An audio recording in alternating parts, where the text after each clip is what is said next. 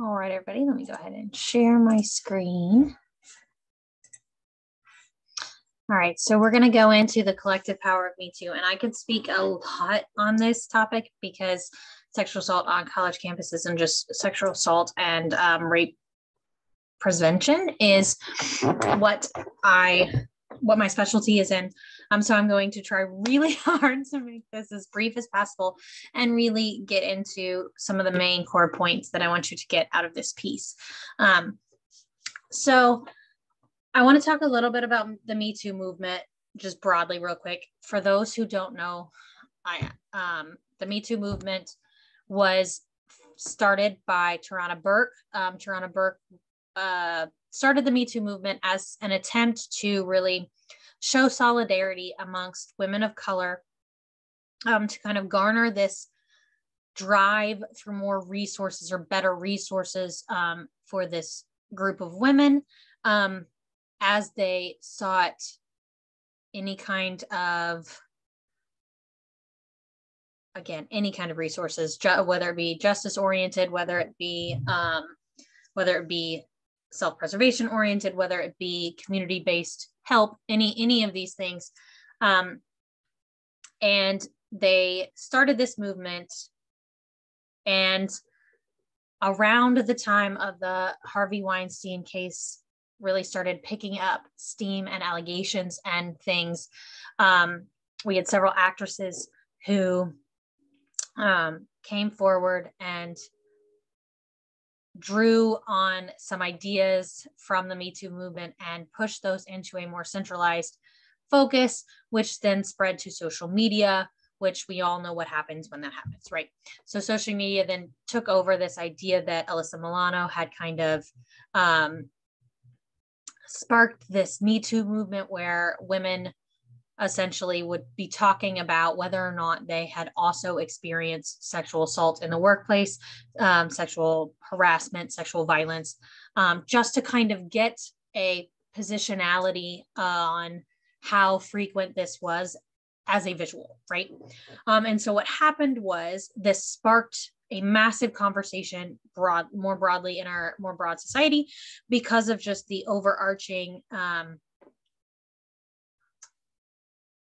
really large numbers of women took place in speaking up in hashtag Me Too. And really it was just about centering hashtag Me Too. It wasn't about necessarily giving specifics or having to tell stories, though that happened as well as part of this. And hashtag Me Too then sparked into several other hashtags and several other conversations.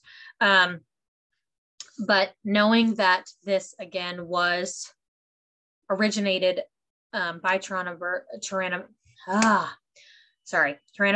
as a concept to really emphasize solidarity amongst Black women. And it sparked a really huge conversation more broadly due to a bunch of white actresses. There's some things that got lost in the messaging of that movement. However, the movement itself did spark a lot of very good and interesting conversations. Something I do want to draw your attention to is this link I have put down at the bottom of the screen. That is the Tarana Burke TED Talk, where she talks about how the movement still has more to come. It still has more to do, and really spoke after this moment in history where social media kind of took it and ran with it, right? And so I think it is a good and worthy of your time and energy to listen to this TED Talk. There's also several other interviews you can find on YouTube or what have you that are equally as beneficial with her talking about really where we can go from here. And I think that that's worth mentioning.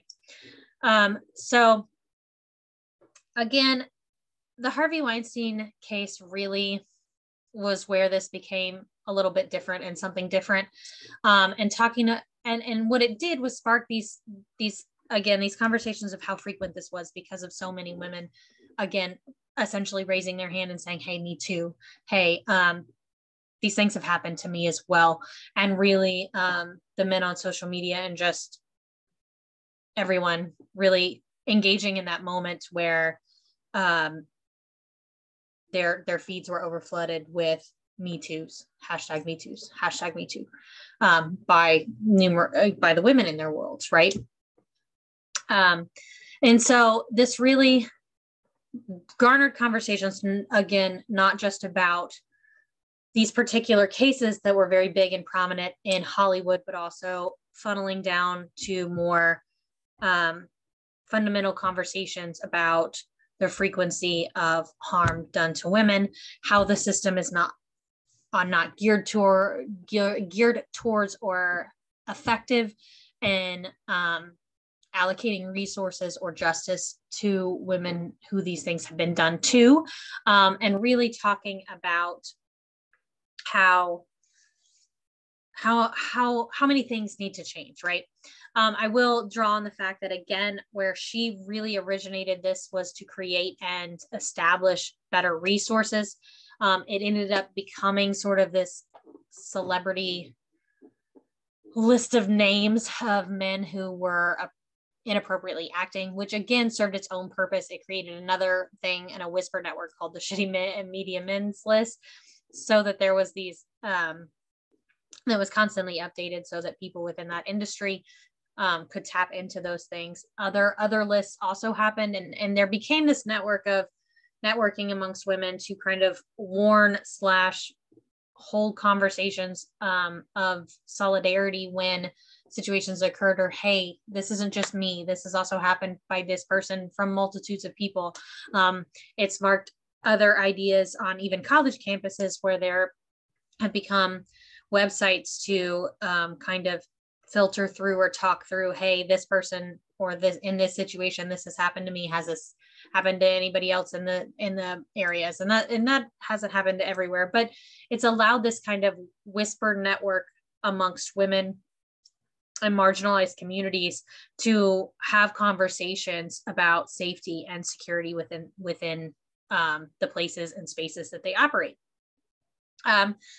It did create, again, several conversations later, started to have more survivor-led conversations about protecting survivors, right? So it gave a seat at the table to, again, have women get to speak on and speak for the things that they've experienced and the traumas that they've experienced. And I think that if nothing else, the Me Too movement gave opportunity to have these survivor-led panels and groups. And there in Kentucky, they created the Survivors Council under Andy Brashear when he was the Attorney General. I was part of the second group of women, the second council within that group. And I think they just had the third ones back in January of this year.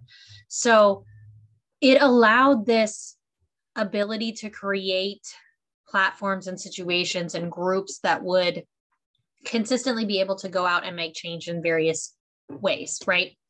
And I think that was very important. It also talked about the resistance to this patriarchal power as inherent to women's bodies. So talking about this idea that just because I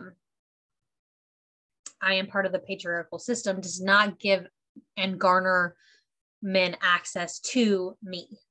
And that is a big deal, right? That is a big conversation and a big piece, because so much of patriarchal ideologies and hierarchies are built on these power dynamics that create and obscure human autonomy. Okay. I think, again, one of the biggest problems that it highlighted, this movement highlighted, was really that there are no real options for justice, that our justice systems, the options that are there, are flooded with inconsistencies. They're flooded with trauma moments where survivors are not believed, or their cases are not taken on, or what have you, that it takes an overwhelming amount of effort and rehashing of your trauma narratives constantly in order to create even space for that to be a possibility, and past that, looking into like transformative and restorative justice patterns or community-based justice patterns where maybe at a community level there are less judicially housed conversations about healing between the victim and the perpetrator, or what have you, amongst community members. The problem here became that almost all of these center the community center, justice center, even the perpetrator in some cases. Not a lot of them consistently center the survivor. Not a lot of them consistently center the woman in this case, when we're talking about violence against women. And that was highlighted overwhelmingly. It was overwhelmingly continued conversation of re-traumatization in the process of seeking justice, and really now having to look, and really as academics, as activists, as leaders, as women, about the ways in which we really want to change those things, about the ways in which we want to create justice for this through powerful mechanisms of healing. And I don't necessarily think we've exactly found those answers just yet. But again, also when we're talking about justice, also talking about the marginalizations that consistently also happen within the justice system is important. So talking about how men of color are more likely to seek more harsh penalties for these things, but Black women are less likely to be believed. Talking about how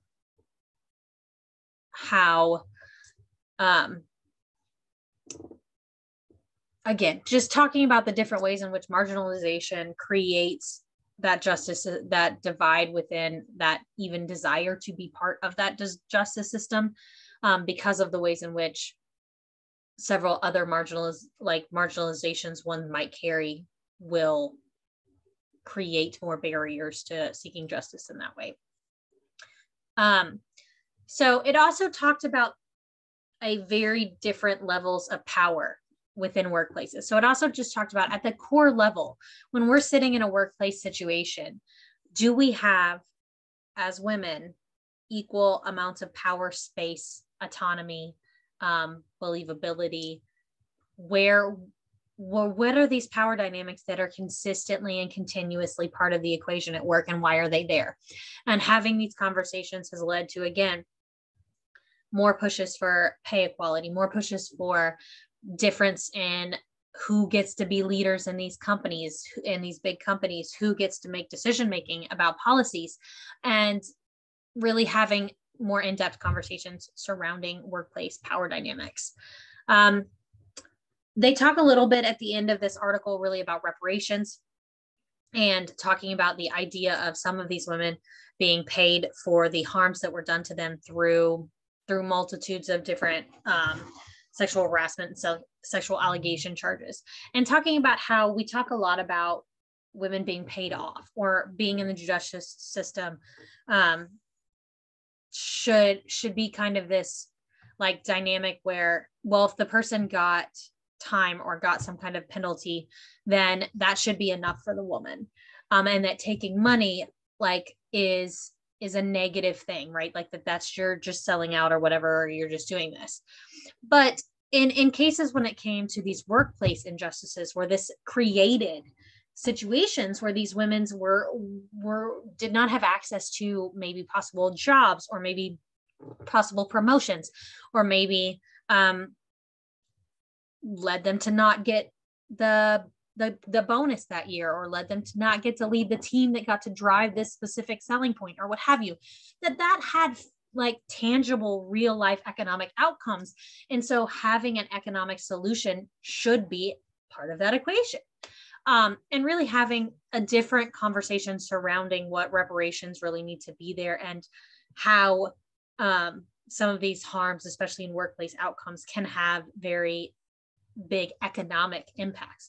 And then just even outside of that, the economic impact of being a trauma survivor when it comes to physical health screenings, when it comes to any kind of physical harm or emotional or mental harm that may come out of that. And the treatment for those things are not zero, right? They don't cost $0. So making sure that we understand that when we are having conversations about being paid or having money come out of any kind of justice outcome, that should be up to and completely at the adherence of the decision of the person who experienced these harms. And that societally, we need to have more conversations about the cost, the like tangible cost of being a survivor. Lastly, I just kind of want to touch on some of the other,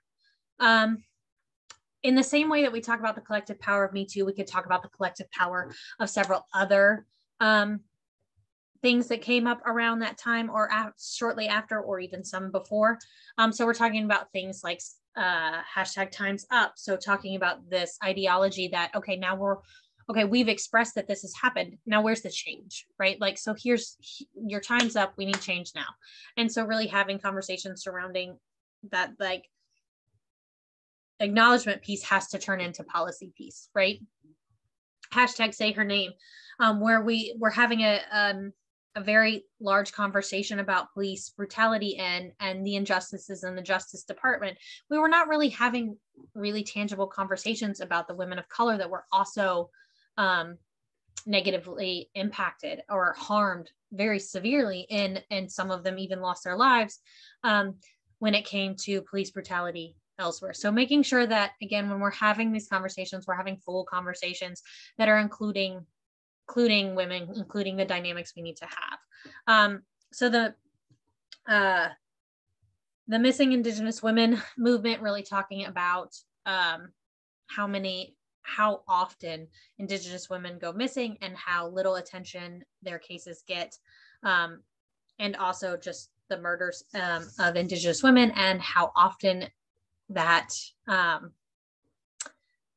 statistical probability is for that population, and really having coherent conversations about the structural injustice that impacts all of those things.